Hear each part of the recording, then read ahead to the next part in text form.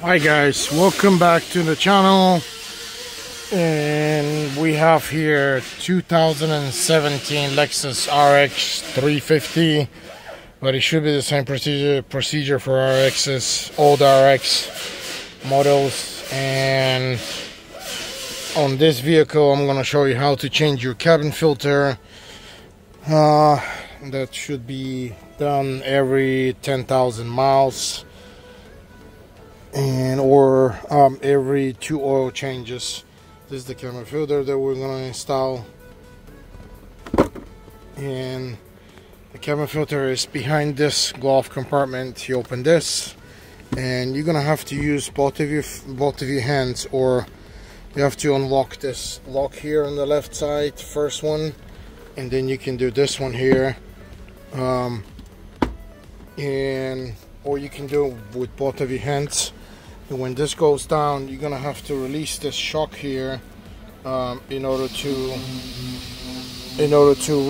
open this glove completely. So if you have stuff inside like here, obviously all this stuff is gonna go down. So, or you can just try to drop it, I guess, on the floor. But anyway, let me get my flashlight. So this is where your cabin filter is going to be. It's actually right behind here, and you need to open this cap, and you need to open this secondary cap, and it just has this little clip here on the right side.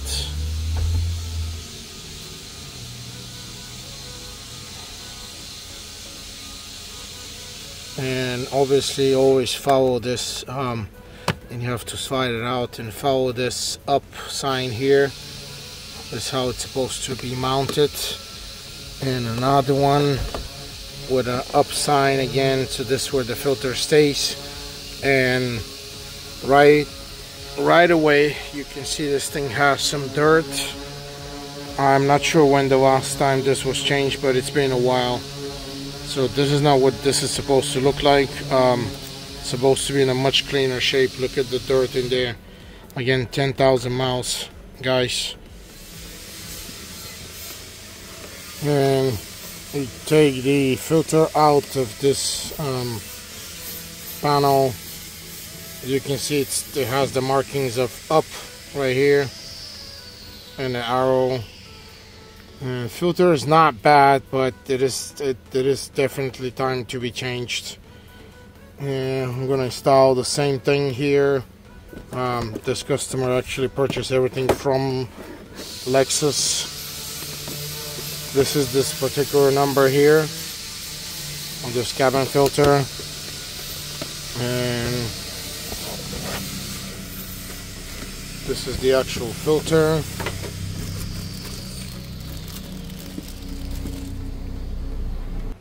And same way, same designation here, up. I'm gonna slide it in. Again, follow these guides here, these plastic guides. And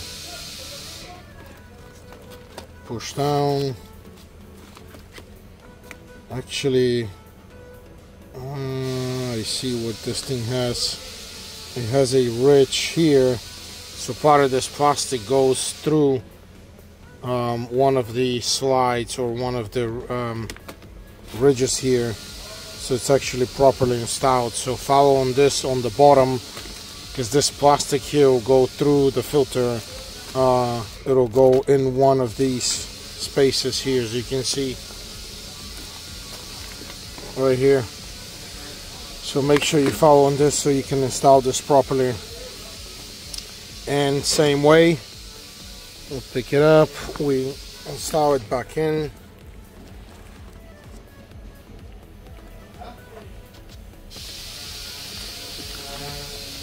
With the up sign all the way up.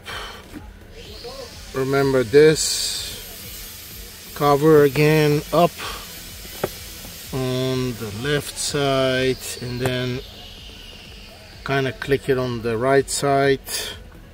Then we have the second cover, lots of covers. It goes up,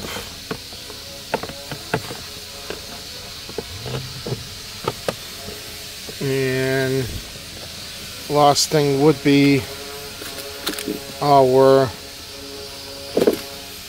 glove box compartment.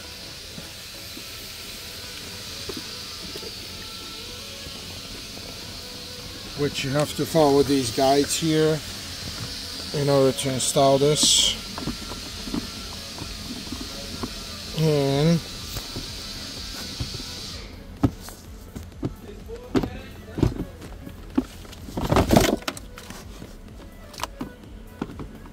okay, I think it needs to go a little bit, yeah, it needs to go down, and then it needs to go up. And make sure you install this shock here. So the way you took it out, that's how you're going to install it. You just click it in, and very simple. Once this is in, all we need to do is just push through the two locks here, and it's ready to go. Very simple, very easy. Again, you're supposed to do this every 10,000 miles so you prevent bacteria and dirt building up in your AC evaporator down in your AC system. So that's why you're supposed to do this every 10,000 miles. It's a very ignored item, and sometimes people don't even know that it actually exists. But I recommend it always, and I always check on customers. Again, every 10,000 miles, guys. So, thanks for watching. I hope you enjoy these videos. See you in the next one. I'm going to be doing a few other things on this car, so stay tuned. Please subscribe, please like my videos, and see you in the next video. Thank you.